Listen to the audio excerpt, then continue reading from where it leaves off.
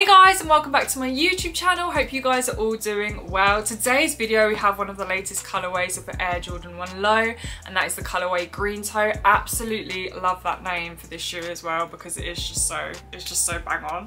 And today's video we're just going to do a review. I'll give you my opinion on them and then talk about pricing, sizing and resale, and I'll also do a close-up video for you guys. If you do enjoy today's video, please don't forget to subscribe. Thank you so much, and I hope you guys enjoyed today's video.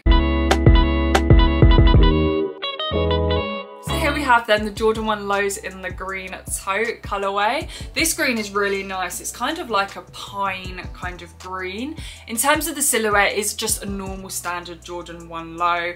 So we have the same leather quality that is on the normal Jordan 1 Lows. It's not the best leather quality, but you know, it's just pretty standard. Towards the back of the shoe, we have the Air Jordan 1 logo in the white as well, which is really nice again, because I feel like that just makes a nice big kind of contrast. In terms of laces, they give you black laces. It kind of would have been nice if they gave you like a white pair of laces as well, because I feel like that would really bang as well. That would really pop. The tongue tag has the gold Jordan, which I really like. I like that they've added a bit of gold onto it and it's not, you know, like green or something else. You've got the nylon tongue, which is pretty standard. The insole is just plain black, and we have a white Jordan logo in the inside as well. The sole at the bottom is also this pine green, again contrast really nicely with the white midsole. In terms of pricing, these come in at £100. If you were looking to pick them up from resale, or you were kind of thinking about holding onto them to make resale money in the future, resale at the moment is very low, so I do think that you could probably pick these up for retail price.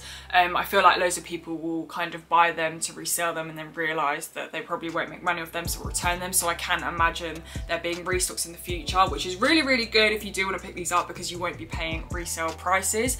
In the future, I don't really see these going up much, so I don't think they're kind of a shoe to hold on to make money off in the future. So these are definitely one for the personal collection. The green is a really nice colour, and the Jordan 1 Low silhouette as well is really nice. Sizing wise, I would recommend staying true to size. Yeah, if you were trying to grab these, I'd definitely recommend keeping your eyes out, because I do think there probably will be restocks on these. Thank you guys so much for watching. I hope you guys enjoyed today's video, and I'll see you guys next time.